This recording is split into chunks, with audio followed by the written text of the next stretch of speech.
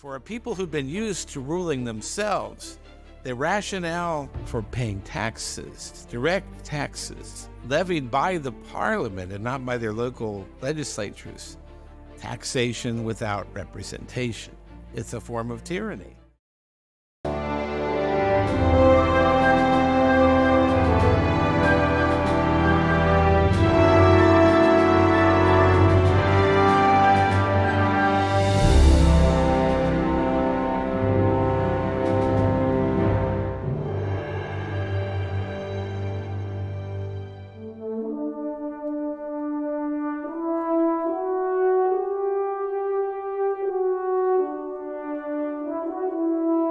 This is Lee Habib, and this is Our American Stories, the show where America is the star and the American people.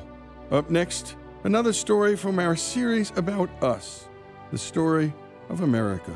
Here to tell it is Hillsdale College professor Bill McClay. At the conclusion of the French and Indian War, one thing was abundantly clear. The continent was Britain's for the taking, not the French or Spanish. But with victory came division, change, and events in the colonies that would forever shape our character. Let's get to episode 4, The Roots of Revolution. Take it away, Bill.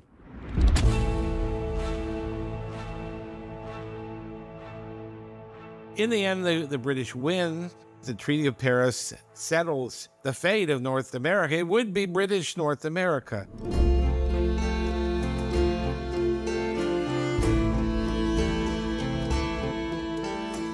Americans were very grateful, and rightly so, but the British Prime Minister threw in a lot of money to win the battle, doubling the national debt. Imagine that. There's a reasonable view on the British side. The colonies ought to be paying part of the freight for their own protection. That does not seem crazy, does it? I mean, it doesn't to me. But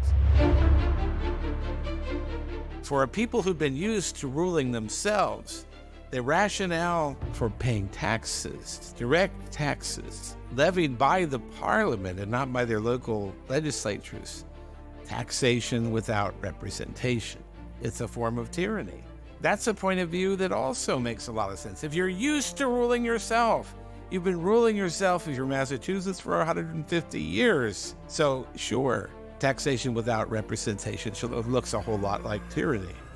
There are other things, something different, something new going on culturally. There was spiritual forces at work that contribute to the idea the residents of North America were Americans.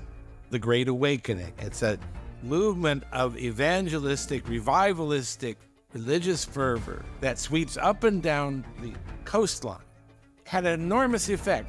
Ministers call the people to renewal of their faith, giving these open-air sermons that were not denominational in character. They weren't arguing for any particular ism. They were arguing for a spiritual renewal, for rededication to God and Christ. And they attracted many, many people. Revivalists like George Whitefield, his voice could be heard across many city blocks. Benjamin Franklin went to hear him. Benjamin Franklin was sort of a skeptic about religion, but he ended up emptying his pocket because he was so impressed. But what this did, the Great Awakening, is it placed on the individual person much of the weight for their religious well-being. You had to make a decision for Christ, and you had to do it individually. Conversion was an individual thing.